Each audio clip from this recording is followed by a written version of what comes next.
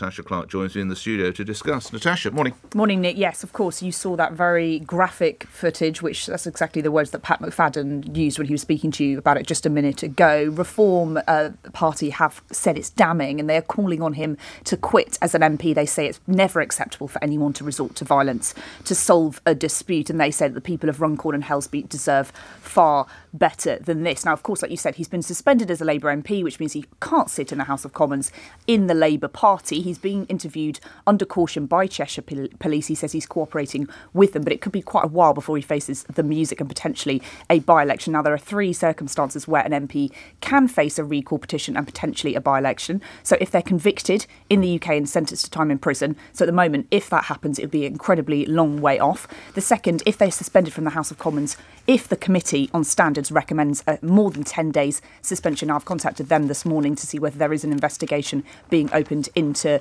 Mike Amesbury. They have yet to respond to that allegation. And thirdly, if they're convicted under false expenses claims, so obviously that won't occur here.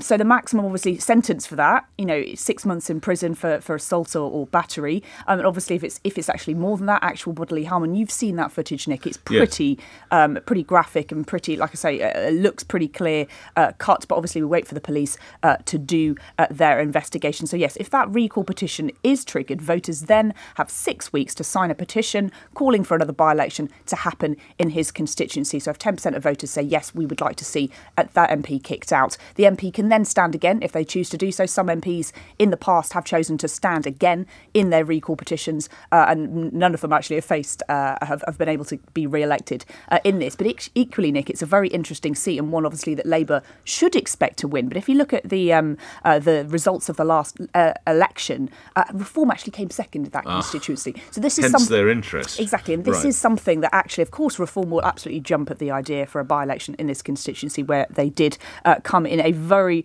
close second to third. The Conservative candidate came third just by around 1,000 votes. So they will be really hopeful that if there is a recall petition, and lots of people in Westminster do think it's quite likely, that they will be able to potentially nick that seat for Reform. So senior Labour frontbencher Pat McFadden, when I was speaking with him, about 20 so minutes ago, said we must wait for the police.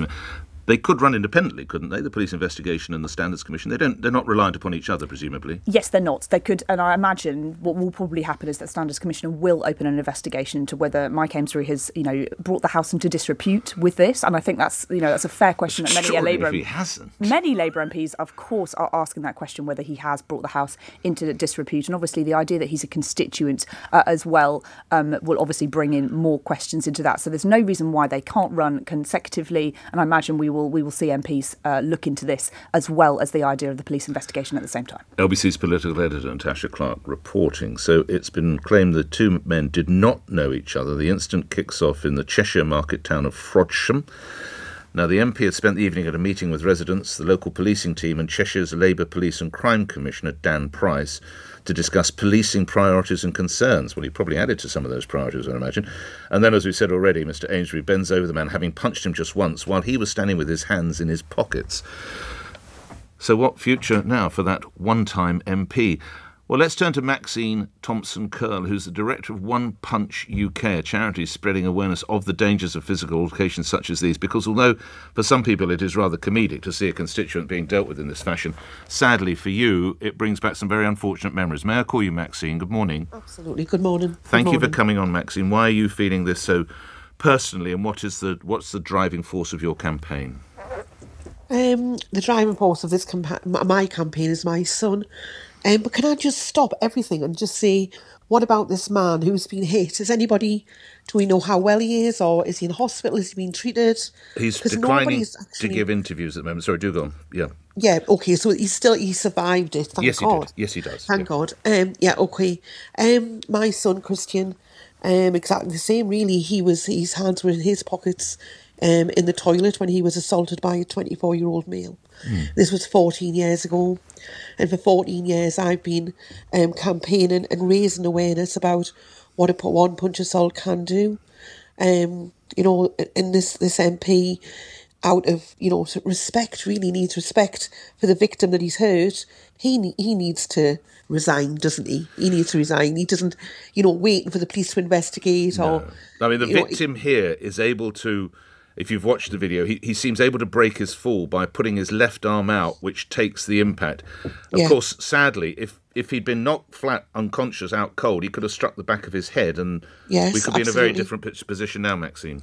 And that's exactly what happened to my son and many others that we work with and support. And we support lots of families all throughout the country who have gone through exactly the same thing. Yes, I mean, to be honest with you, Nick, I haven't watched it because I can't bear. I can't bear to watch anybody being struck. No. But then he went at him 4 or 5 times, and that's with intent. So for my son, it was just grievous bodily harm because the man hit him once. He didn't need to hit him again. He was unconscious on the floor. But he's gone back 3 or 4 times, so it has got to be with intent. That is what the law will state. It'll be grievous bodily harm. I'm grateful. Good luck with your charity, One Punch UK. Maxine Thompson-Curl, thank you. It's seeking to spread awareness of the danger of that single punch, and you help victims as well.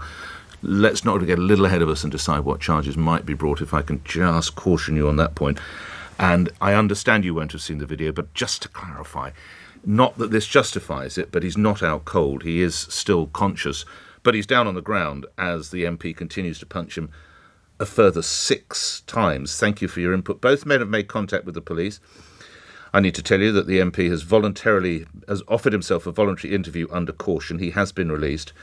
Meanwhile, at his 5-bedroom detached home, worth £685,000, by the way, his wife Amanda yesterday told reporters to clear off. But it's a different word, and it starts with P, and I don't need to tell you any more. What now for this man? Michael's in Leighton. What should happen, Michael? Good morning. Good morning. I worked for the railway 2 months short of 30 years before I retired. One of the keenest courses that the company would send staff on was conflict avoidance. Right. And one of the first things you're told is if you feel threatened, move to a place of safety. Right. That clearly didn't happen in this instance. If the MP felt threatened, why didn't he walk away? The other aspect was that we were always told certain body language to use to diffuse situations, and that certainly didn't include throwing a punch. Now, as we speak, 8:14, you're listening to LBC News breaking at this hour. It's just been reported that a man has been ordered to stay away from MP. He'd been found guilty of stalking. We don't know if this is the same man. This dates back a little over 12 months. This is another man from Tarporley in Cheshire, convicted last year of stalking Mike Amesbury, convicted of stalking him. He was given a restraining order. He had been seen. Now, again, this was last year. He had followed Mr. Amesbury to his car and approached him in Frodsham, which is the same town. Again, we don't know. If it is this same person, is that any form of mitigation? Last point to you, Michael. No, there isn't, because if he felt threatened, he should have walked away. I'm sure someone who he was with that evening had a mobile phone. Why didn't they phone the police?